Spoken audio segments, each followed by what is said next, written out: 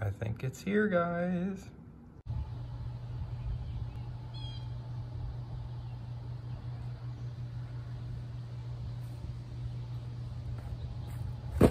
Got an unboxing today. Who knows what this is? I know one of you do for sure. Ooh. I'm not even gonna do much of an intro. I'm just gonna open this right up. Oh, it's all sticky in there. Ooh. See a handle. See a brake handle. There it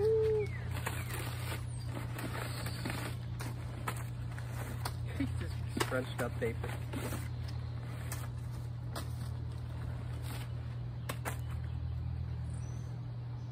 Ooh, there's a STIHL in the wood yard. This is an 021. It has a 250 case on it, but it is an 021. There's the original case on it. 021. Woo.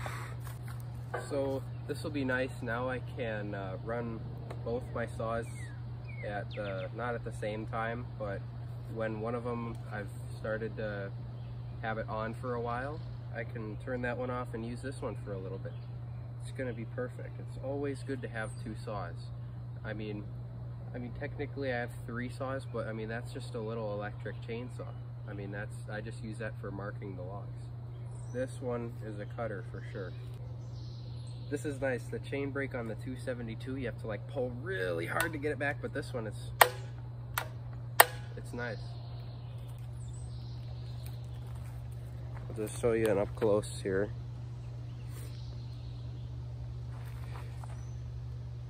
Oh yeah.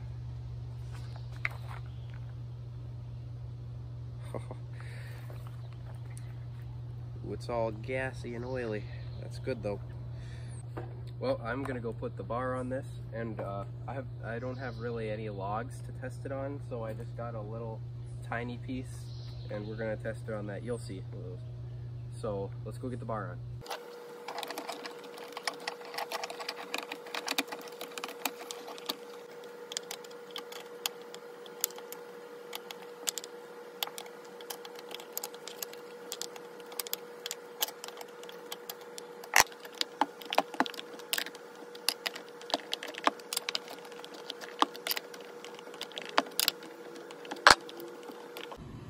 All right, there we go. It's on. Let's get some fuel in there and we'll test it out on some cottonwood. Ah.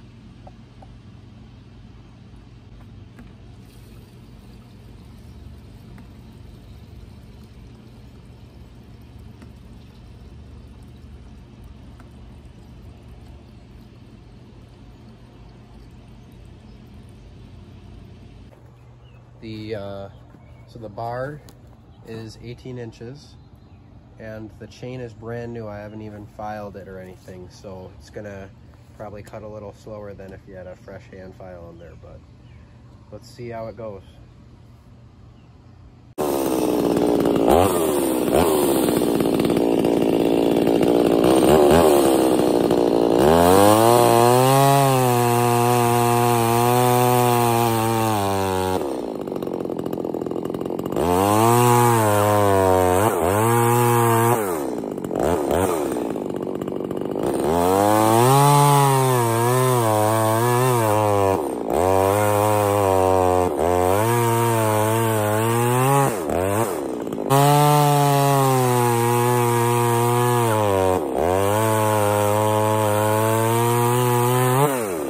I will certainly get that touched up before I do anything else with it, but you can tell the difference between a good hand file and a brand new chain, because on Aaron's channel, that thing was ripping. If you want to check his channel out, it will be in the description, so make sure you go check his channel out. Be sure to. Very awesome chainsaw videos. Coming up here, a couple videos, we'll be cutting some wood with a sharp chain, and you will see how fast it'll cut, because it'll cut, because I've seen it. Alright guys, last part of the video, we're doing a Q&A, so I'm going to read some questions off here and stack wood at the same time. Alright, first question from Karen Haffermel. How does the mulberry wood compare in burning, heat, and time to burn with other wood? Well, I don't really know too much about mulberry because, well, this is my first time getting it, splitting it, processing it. But I do know that it doesn't burn as hot as oak, and it burns hotter than, what's the wood called? Brain fart. Box elder. Burns hotter than box elder. And I know some people use it to smoke with. It does have a very interesting smell. I've said it in past videos. Pretty cool. Life in the 906. What is your face cord goal for this summer? Well, I haven't really put any goals ahead of me for how much firewood I want to get. I just kind of get as much as I can. But I kind of go by not how many face cords I get, but like how far the stacks move, stacking them along the fence line kind of. And I kind of want to get it stacked all the way over to, I'll run over to it. So like this pine tree right here, that's how far I want to get. So I guess about to there is 20 face cords maybe. It's a lot of wood, but I'm gonna be moving faster since I now have a splitter. I have my license, got my license by the way, very nice. And I've been renting that trailer, so gonna be going really fast. All right, Nat JB, what are your goals and size of operations? So in 1 year, 5 years, and 10 years, where do you see yourself? Your own trailer, bigger splitters, a dedicated yard rather than parents' backyard. So for now, I want to stay with the splitter for the backyard. That works awesome. Would love to have my own trailer so I don't need to keep borrowing it from someone. But long term, when I have my own house, preferably a homestead with a lot of land. Oh yeah, I'm supposed to be stacking. I would love to have a processor. I'm just gonna work my way up to it. If I get enough income from it, I could turn it into my #1 job. But until then, I will probably work for a tree service. That is one of my goals. Work for a tree service. That'll be fun. Nat JB, how much room do you actually have in your backyard for firewood? Well, I'll show you right now on a screen.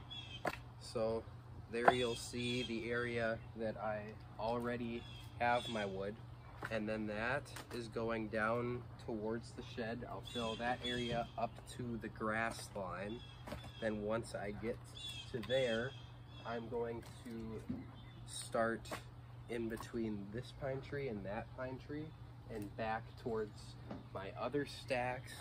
And then once that is all filled up, then I'm just going along this fence line and up until the grass line, all the way down to that ash tree down at the back there.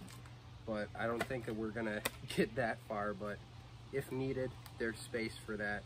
I'll probably sell, by the time I get anywhere near there, all of the wood that is in the back there will already be dry and sold, and I'll start filling up that space again. But yeah, it's a great backyard for firewood, minus the pine trees and getting pine needles all in the wood stack, but it works. All right, here's a couple questions from Sebastian Van Dyke, who was actually the one who suggested to do a video on a Q&A. Thanks, Sebastian. Here we are. So, how did you get interested in firewood? It's just always been in me. I have always loved being outside and working hard. Parents called me the worker bee when I was little, and I still am today. How do you balance school life and the woodyard? Good question. So, gotta have really good time management. Usually I will do the smart choice, get all the homework done first, and then use whatever time I have left over for firewood, but school's out right now, so I'm soaking it all in and getting her done. All right, wheelbarrow's empty, and this video is about done. Thank you guys for watching. See you on the next one.